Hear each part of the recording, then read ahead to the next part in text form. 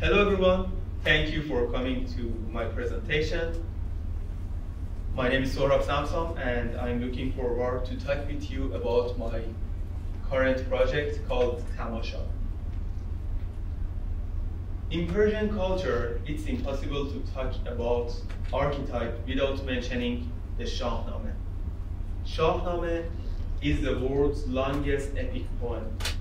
The work is of central importance in Persian culture and the Persian language, regarded as a literary masterpiece and definitive of the ethno-national cultural identity of Iran. During the 700 years after Shahnameh's publication, many versions of its illustration shaped Persian painting. Persian painting is dreamlike, so real and so abstract at the same time, where it is so hard to distinguish. Persian miniature is always a single folio of a book, full of details. The audience is supposed to spend time on it while enjoying and getting immersed in its vast information. This is a significant layer in understanding Persian traditional art. It is so slow. The longer you look, the more you see. It is made not to be seen, but to tamasha. Tamasha, watching while you are enjoying and immersed. There is no accurate translation of this word in English language. If seeing is the first level and watching is the second, Tamasha would be the third.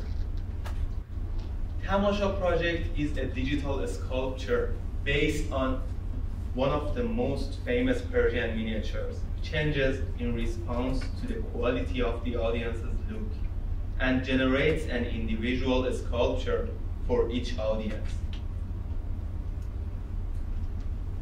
The audience faces a stand with the printed version of the painting and also finds a bigger projected image in front of the stand as the digital paraphrase.